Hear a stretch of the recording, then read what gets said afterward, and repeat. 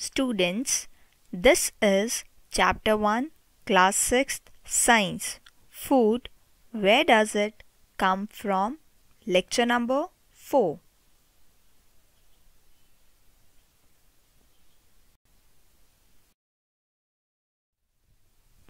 Here, we will be covering the topic Types of Consumers. Herbivores, carnivores, omnivores.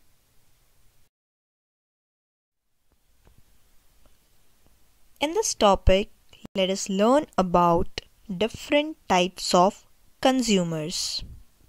On the basis of eating habits, animals, or specifically consumers, can be divided broadly into 3 categories. Number 1, herbivores. Herb means plants. Vorous means to eat. Basically, plant-eating animals. Second one is carnivorous. Carni means flesh. Vorous means to eat. So, the animals which eat flesh are called carnivores. Third category, omnivores. Omni means all. Vorous means to eat.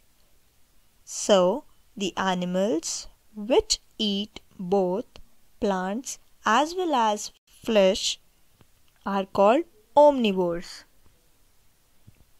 Let us look at their definition along with few examples. Herbivores. The animals that eat plant products are called herbivores. Examples: cow, goat, elephant.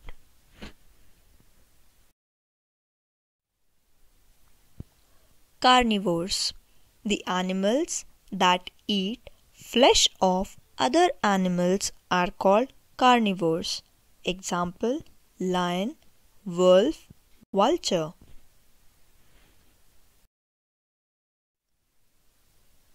Omnivores. The animals that eat both plants and flesh of other animals are called omnivores. Examples: crow, bear, and cat. Now we have the homework questions. Read the clues and fill up the blanks given below each of them. In these questions, a hint is given for each blank that you are supposed to figure out. Question number 1. Animals which eat other animals. The word is given with few blanks in between. Question number 2. Animals which eat only plants and plant products. Here also the word with few blanks is given. Question number 3. Animals which eat both plants and animals. Here again, you have to fill up the blanks to make the word.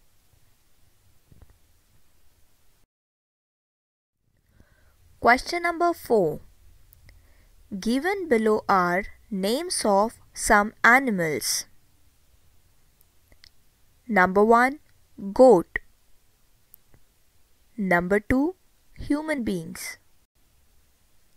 Number 3, cockroach. Number 4, eagle.